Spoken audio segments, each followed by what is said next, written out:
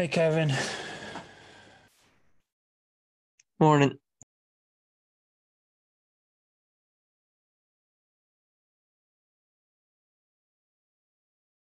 I was gonna say, hey Arthur, but it's Tyler. It's Tyler today, just borrowing Nata's account.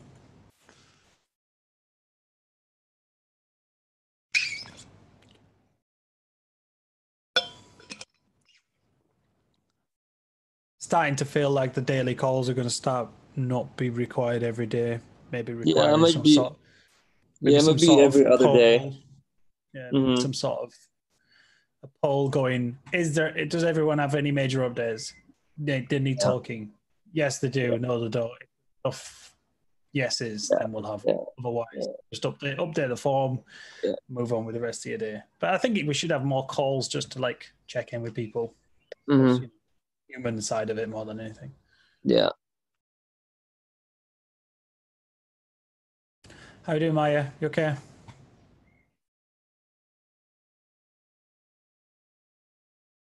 I'm on mute. Very cute. Yeah, doing good. Good.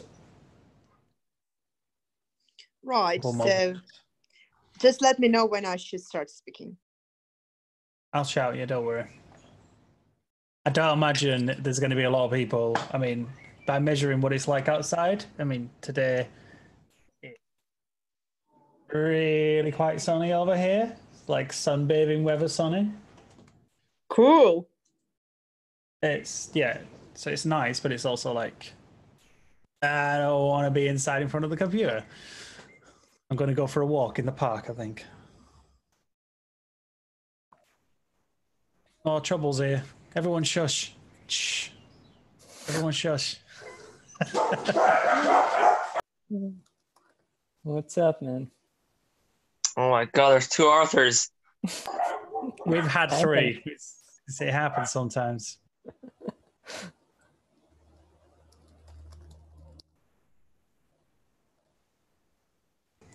I was just saying, Arthur, that now we've got like a poll system, maybe regards to like daily calls, putting up a poll going, do you have a major update that he's talking about? And if enough people say yes, we'll have a call. But if enough people say no, update the form. Yep. And that's a great idea.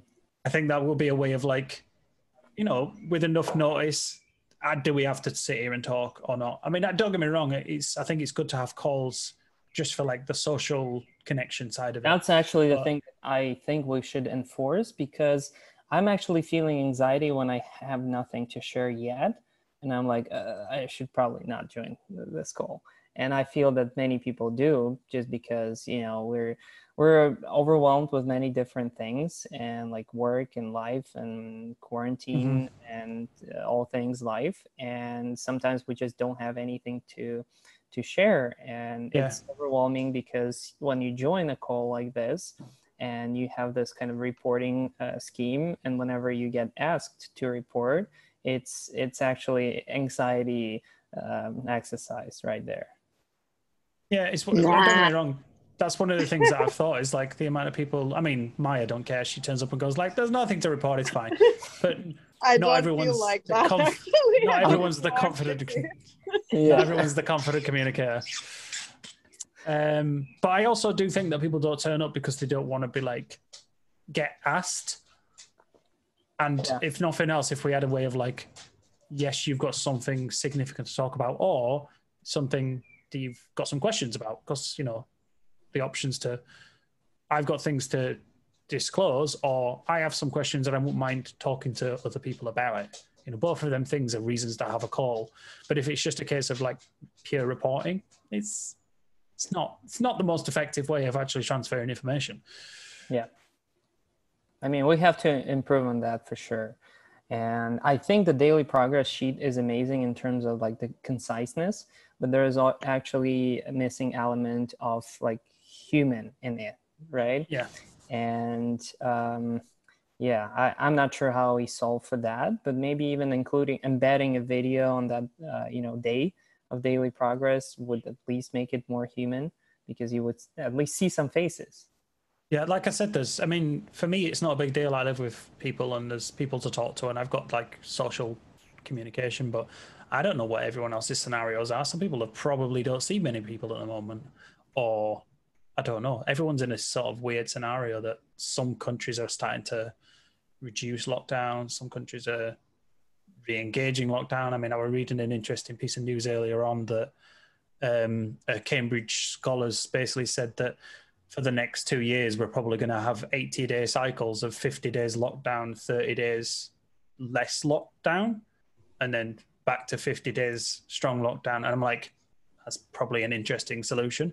But we're going to be living with this for a while if that's the case. Yeah, for sure. Anyways, let's get the run of the mill bit done.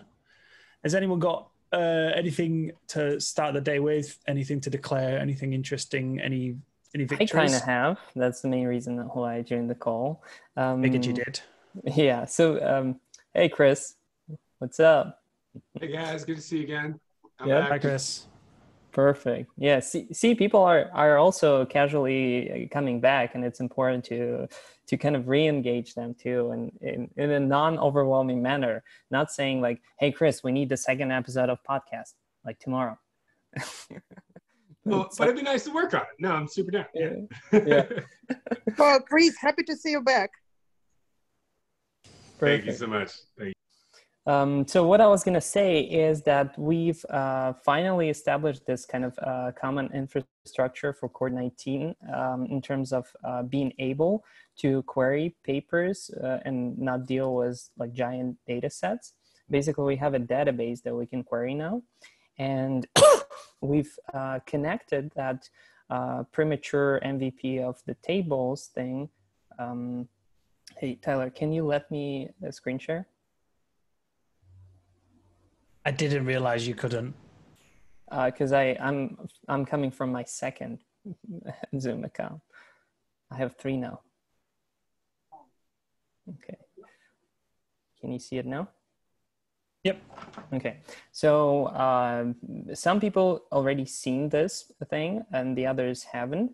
For those who haven't, this is the list of literature review, which are tables that scientists and researchers wrote manually based on the COVID-19 materials. So as you can see, if you open the question about adhesion to hydrophilic phobic surfaces, you can see the actual study, link to the study journal. And when it comes to the actual like time of persistence, study population, sample, you can sort by this. Obviously, there are some issues that we need to fix. And that's where the hypothesis tool comes in, because it will allow researchers to annotate and collaborate.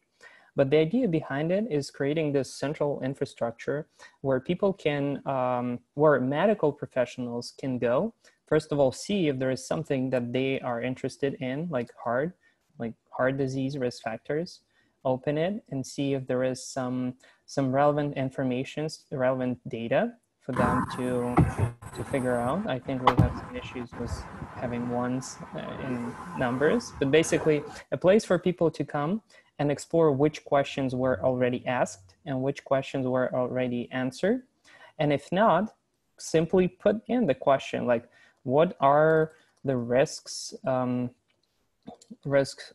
like COVID-19 for people with autism or things like that? And if there is no answer, you can simply ask that question.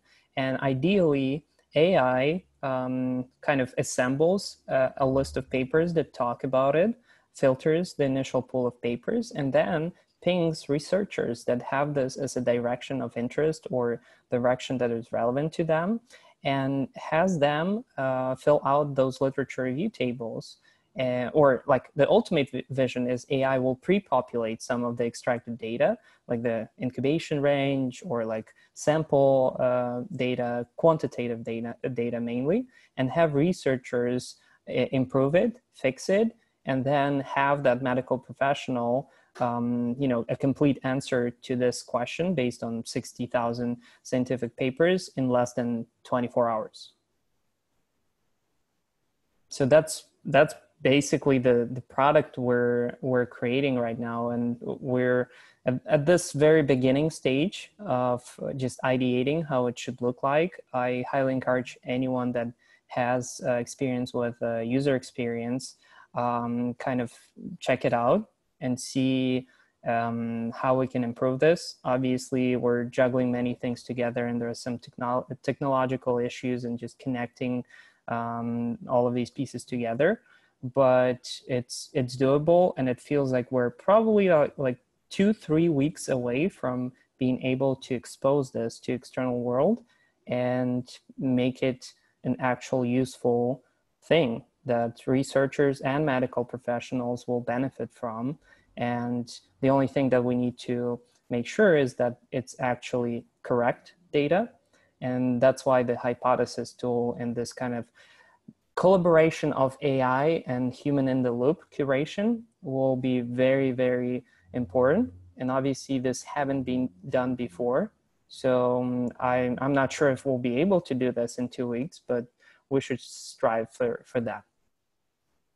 When it comes to the hypothesis system, is hypothesis a little bit like how you can edit inside Wikipedia or a wiki? It's is it an ability to is it like an ability to update and edit the information with some management system that can say that actually this needs to be checked because somebody's changed something? Does it have that kind of facilities inside it? So here's a quick demo. You can go to labs.coronawhy.org/hypothesis.html. And for example, you think that paper should be changed into, I need to log in, of course. If I only knew my password and email. Anyways, maybe I can sign up. Actually.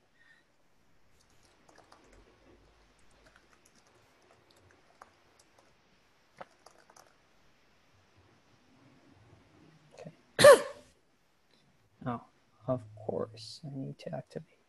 Well, that's a good tutorial. Let me pause the sharing real quick. And basically I have to verify my email. Yep, like you'd expect. Yep. Hold on. I'm back.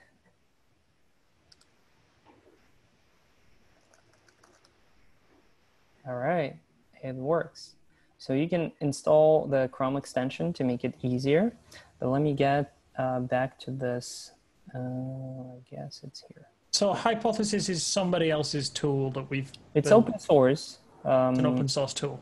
And we deployed it on our infrastructure. And I think we already tweaked it. I think Slava and Maxim did. I have no idea what happened there, but yeah. So it has like getting started guide, to create annotation, select text, and then select annotate button, blah, blah, blah. So basically, if I think that this should say not paper provided, but, or let's say not service, is a platform, and click post to public, this will be the annotation that everyone will be able to see. And then I'm not sure how the approval works, but it's already baked into the system. Not bad. So the approval, we don't know how the approval system works, but we're going to have to, that's going to be it's still going to have to be crowdsourced knowledge. We don't want to have too many gatekeepers, but there still needs to be some supervision of any crowdsourced knowledge. Obviously, you imagine, obviously, like the goal is to first enable the quality of information on these tables, the literature review tables. Like if there is a wrong journal or something, or wrong, or even if a wrong journal or a wrong location or a wrong link or that's a quick one. But then if you imagine, like, we don't want to have people go to coronamed.org. This is just an internal tool, first of all, and we need permissions and things for that matter. But ideally, we create something that can live on PubMed, right? Yeah, on PubMed, and be basically an extension or something. So for example, for this paper at the very top, you'll see all the literature reviews, pertaining this paper. And whenever you see something that doesn't make sense, you just highlight it and you change it in that literature review table. Or if you see something in this paper that is like highly relevant to that literature review. Say, is there a highlighting process as well to like, oh, this is definitely worth making note of? Being able to just like drag and drop into that literature review and have that, immediately get into the pool of things to review. This is powerful because at this point, I mean, there are probably like, I don't know, like 50 million people that use PubMed. Imagine all of them being able to interact with the literature review tool and being able to crowdsource it. It's beautiful. Yeah, I think, well, like I say, it's taking Wikipedia's crowdsourcing of knowledge and focusing it at, not that Wikipedia doesn't have technical knowledge in it, but Wikipedia is obviously an encyclopedia of everything. This is scientific, more focused scientific focus. And the angle of questions is actually the best angle because that's how we as humans operate. Even when we use Google, we kind of like, we hate using keywords because that's not how our brains work. And that's why Google started doing these like suggested questions. You guys seen that, right? Whenever they transform the keyword into like what or how, and like for example, let me Google sport cars. And there should be, people also ask, what is best sports car for the money? And the reason why people like it is because that's how they actually think. It's an organic language usage rather than sports cars. It's like, what specifically about sports cars? You just want pictures of sports cars. It's like, it's not very a natural way of communicating. Prices, I don't know, Serbia. That's how I would find like a car rental in Serbia, right? Or for sport cars. Or if I would say like Elon Musk or something, I would find this. I can't even find it, but there's this crazy guy that is like Elon Musk of Serbia, and what's it called? Car, Tesla, Serbia. See, like I can't even find it, but I would be able to say what is like Elon Musk Serbian car startup or something. Yeah, and like it's not even relevant. Yeah. But I swear there is this guy that exists. Okay. And I'll find the link. Yeah, it's been dreaming. Arta's been having crazy dreams again. Anyway, that's all been really interesting, and we'll just definitely have to make. You're gonna have to write up everything you just talked about into the notes though, because I am not doing that. Yeah. Well, hopefully we recorded it. So. Yeah, we recorded it, but reading things is more efficient than watching videos. Yeah, we need to remember this fact. Yeah. You can scan through a document and take a lot more information than from a 20-minute video that you could probably summarize in a minute. Oh, I have another big update. I just remembered it. I swear it wasn't a dream. I actually need to schedule a call with Auguly and Audrey, who is an impact investor from Geneva. And I think we're capable of creating the actual curated quality platform, like a place for people that are willing to invest money into the cause to go and see something that is viable, meaning curated, has a chance to make an impact to the world, and just having just like funding.coronawhy.org as the ultimate place for aggregating all the both funding opportunities and the the projects, like the health lens project that we have in our Slack, or the Lifebox, the data owners project, or discovery engine, or literature review project. All of these things, obviously someone has to curate that and make sure it's quality and it's viable and not of questionable utility.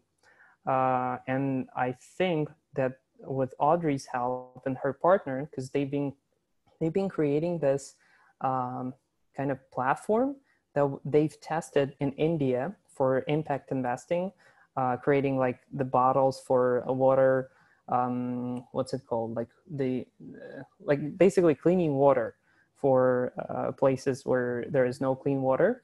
And they tested this platform. It's called Artha Capital, I think. And they want to take that platform and just give it to us to do the COVID-19 angle for it. So I think, Augali, you would be amazing in terms of helping bridge the connection between us and Audrey and external world in terms of partnerships, because you've been doing such a great job connecting with all of these external entities. I think that lawyer firm that you found, like Schechter something, would be also very beneficial to that, because they would help craft you know, the messaging and everything around this, because it's hard. I've never done like impact investing, and obviously like we have to make sure it's like compliant. We have to get it right. You can't really make that one up on the moment. You have to get it right. Yeah. Yeah. So I'll talk to you, Augali, about the times. Yeah, definitely let me know once you schedule the call. I'll definitely want to be on that. This is of course like new territory for me, because I've also never done like impact investment, anything in that sector. But I emailed with the PR firm this week. I'm waiting for a response. Hopefully, I've also like connected with via my like point of contact with them via LinkedIn. And she's like communicating with other people, because they do have to, she said it may not be her personally who gets to work with us. So they're trying to figure out, because doing this pro bono means that they have to find time, like besides the workload that they already have. So she's gonna try to figure it out with her colleagues and see like who the best person, maybe two people, to split time to help us out on this. But once she gets back to me, I'll definitely give an update. But so far, that's where we are. But definitely agree. Their help will be great on this. Perfect. And see, I found it. It's called Raymac, and it's some crazy concept electric car that is a competitor to Tesla. And the guy is really crazy, and yeah, it exists. I wasn't saying it wasn't existing. I was just enjoying winding you up. And then he partnered with Porsche. So Porsche acquired like 10% of his firm. Oh wow, I didn't know that. So now Porsche's electric vehicle program is powered by Rimac. Yeah, because like Porsche really stepped up their electric stuff, but it's probably related to the fact that this guy from Serbia's come up with some really clever technology. Anyways, as much as this would be just a really enjoyable tangential conversation, I feel like I have let Arta take a little bit too much of this over. So we will summarize. We will get through our tasks and summaries. So we will start with Maya, because Maya's here, and why not? Right. Team Risk. What do we got? We got a predictive model that works on both ULMS and raw sentences. Now it's our time to try it on new papers and see if we improve our results. Together with n-grams, we would like to believe we will expect something like 60-70% relevancy, which is much better than something like 40-50 we have so far. We had in the first submission. Basically, our next step is to try the model on the new papers, get abbreviations for the diseases and other relevant terms, because abbreviations matter. We did solve the problem with a medical expert, and Ruslan is checking with Kevin the relevant terms. And it's good to hear that we've got some medical people back, because they're in the community, but I've just always assumed they're always really busy. I had a really really nice call with Ruslan yesterday. Thanks God he's fine and helps us and like really enthusiastic. So we are good. And the next important action item from your side, guys, for us will be annotator. And I think that the first set of paper I will just manually check myself because we are going to extract something like few tens papers and not more than that, so that I can kind of read and make some conclusions. But after the fine tuning, we indeed will need kind of probably even a team of annotators. Well, we did have a team of annotators, whether they're still around, because they worked on treatment annotations. So there is a team of medical people around. I think there are a lot of medical students under. But will they be available when it's? That's the question. It's the right. question. It's like That's the question that I'm asking. Yes, that's something we're going to have to work out. I'm going to have to. I've also seen there's a LinkedIn community of like 14,000 people. There's a LinkedIn group of epidemiologists and people interested in epidemiology and public health, and it might be something we could look at, because even if we could get like 1% of them to turn up, that's like 140 people. So, I apologize. Whatever. So risk. Oops, I'll be filling in the wrong box here. I'm pretty much done with reporting, and thank you so much. Needs to be tested on new, so you need to test it on new papers, and version 20 is coming up, which has got new papers added to it, as far as we understand. Like there is a chunk of new papers being added into version 20. So yeah, it seems so. That might be something you can test your predictive stuff on after that comes into the pipeline. Okay. We probably will do it on any version that is available at the moment, keeping in mind that further versions will be treated so that we can use our current code.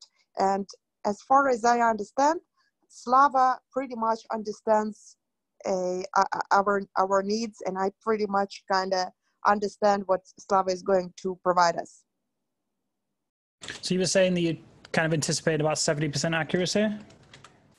No, I'm kind of saying that because new versions are not ready, it's a good possibility that we will run the test at the moment on. I understand that.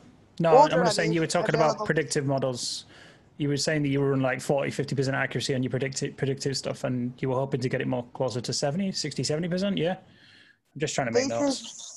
This is what I'm like. Hoping. I want at a submission, I want to be above 70%. Okay.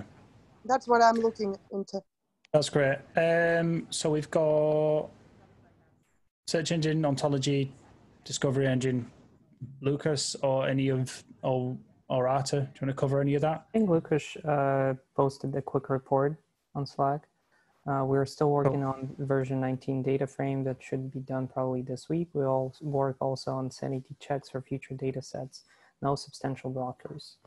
And discovery engine, basically we started to realize that we have to create this kind of the thing, and this is going to sound very ambitious, obviously, but we want to create what Mozilla created for the internet, which is a browser, kind of an open source way to discover knowledge and build extensions on top of it, meaning all the projects, be it for epidemiologists or for physicians, are basically plug-in things.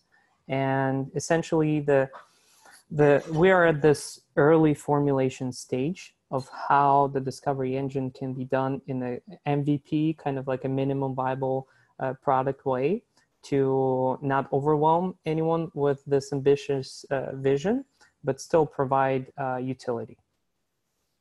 Okay. Again, you're going to need to write that up at some point. Okay. Because I can't write as fast as you can talk, and you've got it all in your head already. Okay, so we've got Isaac from patient forecasting. I don't even know. Okay. Yep, I'm here. So yeah, we're just beginning to start ramping up experiments with the mobility data. Yeah, also we're trying to figure out better ways to test our model's predictions because there's so few time steps. There's a real question if we're just ridiculously overfitting our test set. So we're trying to devise better ways of testing our model's predictions with that. So yeah, those are the two main things. I also talked with Anton yesterday, and we looked at laying out kind of the data infrastructure and that piece. So there has been some progress on that. Yeah. Oh yeah, we also integrated Travis CI into our repo, so we're now unit testing all of our code, which is good. Yeah, I guess that's the main updates from us. Okay. Ali from Metadata social Twitter thing. Hey there. How you doing? We are done with hydrating all the tweets up till the month of April. We are now working on the month of May. On the month of May's data. Okay.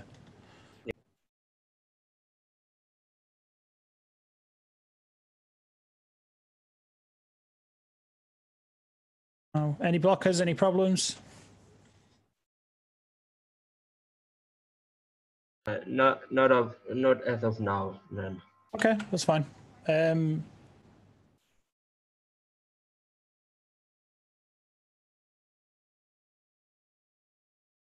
Team Geo, Team Datasets. Oh, I have an update about Team Geo. We unfortunately Daniel is overloaded with his job and he's not able to contribute as much as he can or he wants. And basically he asked us to prepare someone to help take over what they've built. I will reach out to Manuel one more time and see how he's feeling because he obviously built most of that code and infrastructure. So we need to prepare the passing of that to someone. Yeah, even if it's probably, just documentation so someone else can take over. It just needs to be understood. And probably that's going to be managed by Slava because that's more like geo data sets piece of it. So yeah, we'll have to figure that out. We do need someone who's very familiar with open data sources, open data extraction, and integrating open data systems into a central repository, or someone who's got the inclination to try and solve that because it's the trick it's not a small problem. It's not a little one. It's definitely a big thing.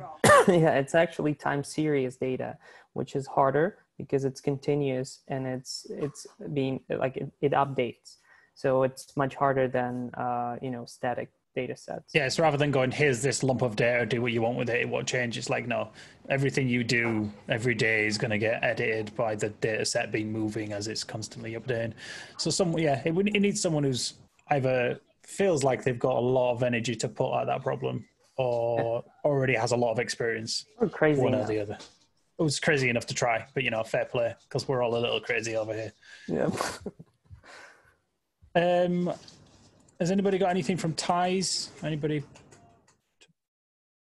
I've not seen Christine in a bit. I really should reach out to her, but she's time zone is a bit harder to get to her. I've seen some updates on their Slack. So I think Dmitro is now trying to lead Ties, so maybe reach out to him. Yeah, I've seen him updating stuff, and he's said that they've got a live collab system running now. Nice. So they've done some modeling, and we have a quick read.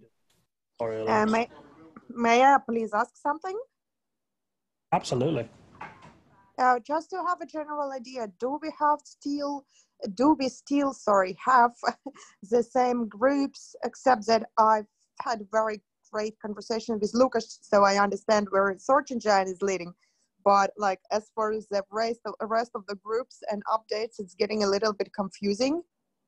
Yeah, ties are still working, but a guy called Dimitro's helping Christine coordinate and manage that a little bit more. So like they've got new version of Ties knowledge graph is ready with vectorized words, cosine similarity, export to RDF files, and ontology modification. So they've built something. It's just it's harder to get updates more than anything, and the team is still fairly small, but they've been bringing more people in. And as we've seen, Geo has been reduced productivity because Manuel and Daniel have both been busy or ill or both. So there's been little movement on that, and it's something that we do need to try and work out how to, because it is such an important integral part of things like patient forecasting and lots of other modeling systems that require extra time series data coming from, geospatial related things. And we need someone to be funneling that data in to be able to, for everybody else's models to be more accurate, more effective. So it's something we do need to have. It's just solving that problem's, it's just part of a problem we need to solve. So, and yeah, there's now starting to be like sub-team discussions with different elements, things like infra related to data sets, which data sets relates to search engine. We're starting to realize that it's much more meshed, and you're seeing prime examples of it as well, Maya, because you're working with a few different leads to try and mesh it together. Yeah, and there's going to be convergence in terms of, like, for example, there is this group of Harvard Medicine researchers that is working in our Slack with Jeremy and within the task VT. And I still don't understand why they're here and like how it's possible that we've attracted such people. And they gave the Indra tool to be deployed on our infrastructure. And they keep on giving, and they are engaging with us. And obviously we have something that is like interesting, and like we're open enough, and it's actually productive environment. So that is exciting. But I think the key in the next 2 weeks will be converging to cross collaboration of different teams and figuring out what those, Harvard Medicine guys are working on in Task VT, because I have no clue, as most of you probably. Right. And yeah, Dan's not about, obviously, because otherwise he'd be here to, because there's no one from VT here, I don't think, to give us a full update. But VT is starting to be big, so big that there's like almost teams inside it. It's starting to look a little bit like that. But we knew that when Dan had originally came up with a concept that was like, we're going to have probably six tasks being done inside in that team, doing subsections that all lead into a bigger problem that he's trying to solve for. So he's made the whole flow chart and a whole system around that, and that's a few weeks old, and that's still work in progress. Everything's a moving target. We've got to keep working on the fact that everything's moving constantly, and every time someone tries to orient it, it's already moved. So it's kind of the nature of a system like this. Absolutely. Do we have any tracking of engagement, number of registrations, etc., per periods? Actually, that's a good thing. Like, most people felt like the Slack is dying out, but in reality, we plateaued, meaning we actually had like 500 active members at the peak, and now we have 300 active members, which is not that far, and it's actually constant, which means majority of communications are actually happening in private channels and DMs. And this is just the nature of this kind of current period of kind of production. And then I assume we're going to converge to this public period that happened, was the first round of Kaggle. Remember when all of a sudden everyone was everywhere in public channels and communicating everywhere?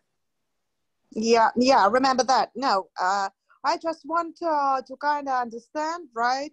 What are fluctuations, and let's say, what can I expect in N periods from now? For example, how will we increase our activities with the new, which I believe we will get it back, right? The biggest problem is that we start getting more quality people, like very, very high profile people, less kind of like random strangers, let's say, that not in a bad way, but like just people that, hey, I can probably help with something, but more structured people like, hey, I'm an immunologist, I can help with this biomedical stuff. And then Jeremy can pick him up. And yeah, we're starting to have people who are turning up with like, I have this very specific skill, and it seems like you need some help with that very specific problem.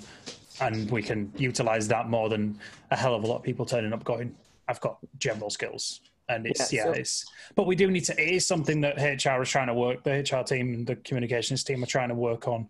And it's something that I am trying to find programs and systems and organizational processes to try and implement a way that we can have a better idea how active people are. I mean, I'm probably going to start doing some polls and stuff saying, are you active? If you're active, are you involved? If you're involved, how involved are you?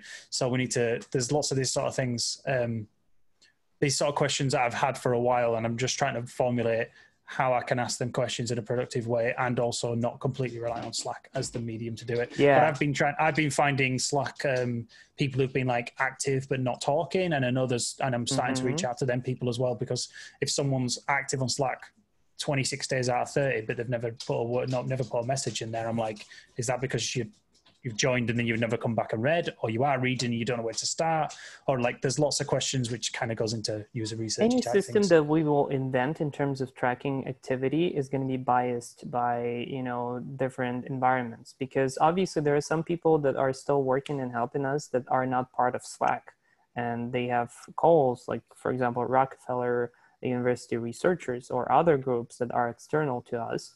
But in terms of activity, like it's very fascinating that a month ago, past the round one, we had 367 by the Slack means of active, and now we have just 100 less, which is like constant. Like, yeah, of course it's dropping a little bit, but that's also realistic because things are changing. There is more uncertainty, but people are re-engaging. They're coming back, and I feel there's going to be uptick once we have more clear structure and convergence to more public communication. Because even in terms of public or private, you can see this is perfect. See, months ago, there was 43% in direct messages. Now it's 66. And the rest is mixed between public and private. So we're just not seeing that communication. But it's one of the reasons why I make an active effort to be in a lot of channels, because I want to try and catch as much that is in the public space as I can. But it is one of those, I understand that private channels exist for reasons, and I'm added into some of them and some of them not. And I understand, like, I get the impression that I'm not in one sometimes because you see discussions that reference things and you're like, I don't even know that existed. And then Arthur will go, oh yeah, I'll add you into it. I'm like, I didn't even know it was a thing, because we're all in that scenario where it's not like you can go walk up to a filing cabinet and see how full it is. It's like, we're all in different buildings. So we can't see what everyone else can see. The same old problem of discovering things that you don't know exist. And this becomes a thing, a theme of our community. Like, that's the problem to solve for humanity in a big way. Because yeah, like in the last 30 days, we generated 50,000 messages. And I don't think everyone realizes that. That's a lot of messages. There's a decent amount of communication still happening. Right. So I see we are good. I was worried for nothing. Well, there's still plenty of people around talking, and even, like I say, there's a lot of it's just hidden from view, and we are starting to get like interested parties or interested groups, like it's been mentioned, people coming in from Harvard who are coming in as a group to intend to support an infrastructure that we're starting to use, or we've got this interest from this AI group from EU called Claire, and there's only one person who's turned up from them, but theoretically he represents 300 to 400 AI researchers from Europe.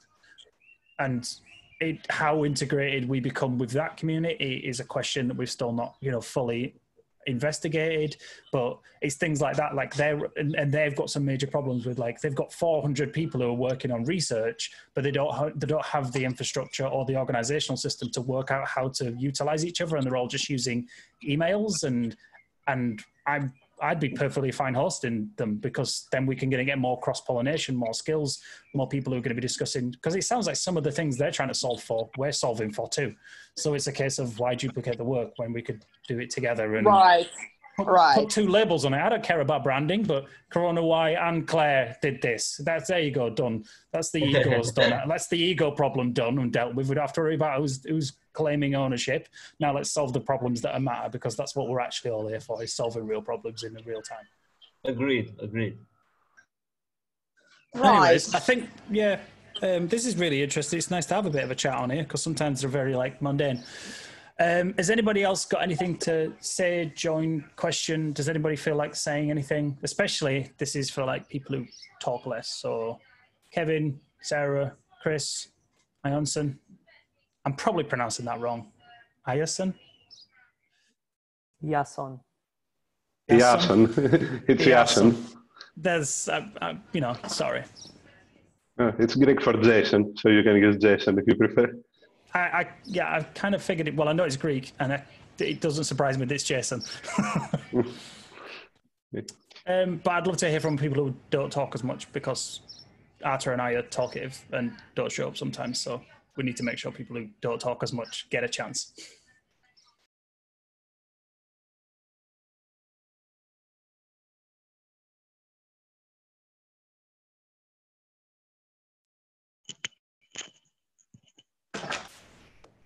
Sarah, anything to say? I'm not putting you on the moment, but